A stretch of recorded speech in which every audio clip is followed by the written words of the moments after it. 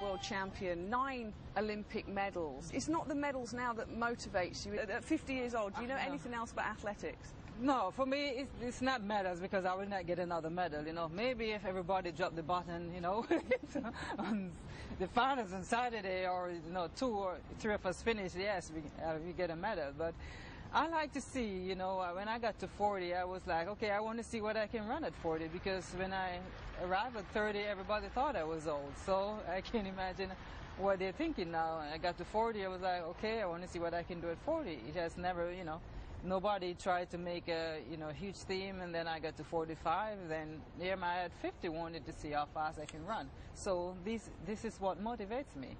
And I think when I get to 60, I want to see what I can run also. Who knows? You're here for Slovenia. You had 7 Olympic Games wearing the colours of Jamaica, but then you left and you moved. Yeah. Why Slovenia? Actually, I had my coach was Slovenian at the time, and Sydney should have been my last race. I planned to retire, you know. But then I was running well, and, you know, the athletes from Slovenia was not so good, so it was there. I was good enough to compete, and I just decided I'll keep running, and when I cannot make another team, then I would quit. But things change every time. So yeah, it was great for me to run for Jamaica all these years, but I didn't think I was going to be in the sports for this long. And so. But Merlene Ottey's got the goal. Ottey's got it. At last, I am a champion of the world. You've won medals, but then you've lost many Olympic goals by the smallest of margins. Are there any of those races that still really get to you today? Yeah, 2 of them still eating me, yes.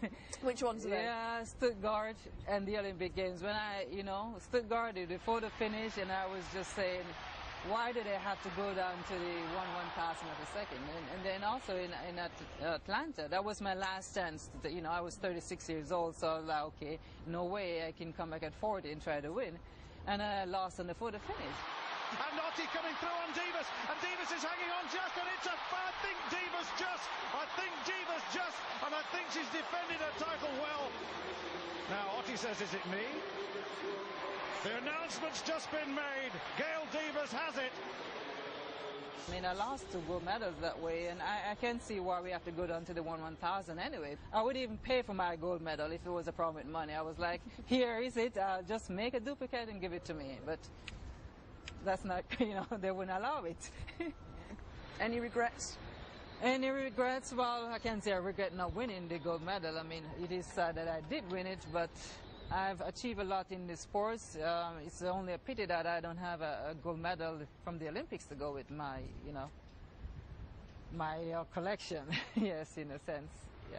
So you have no retirement age at all in the thinking? No, there's no retirement age. When I look, I see there are other people competing. They're 75 to 100 years old. No, there's no limitation there. So no, I'm going to still run and see what I can do. And you can watch